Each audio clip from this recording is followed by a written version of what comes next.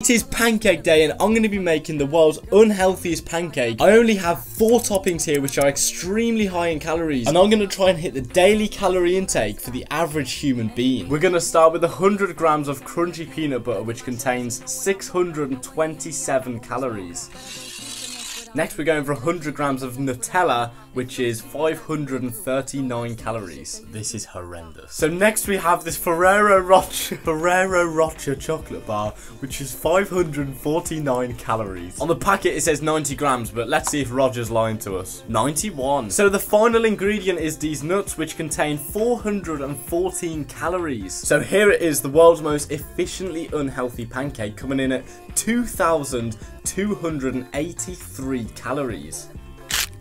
You know what, that's surprisingly nice, but it's very nutty, so if you're allergic to nuts, do not try this at home.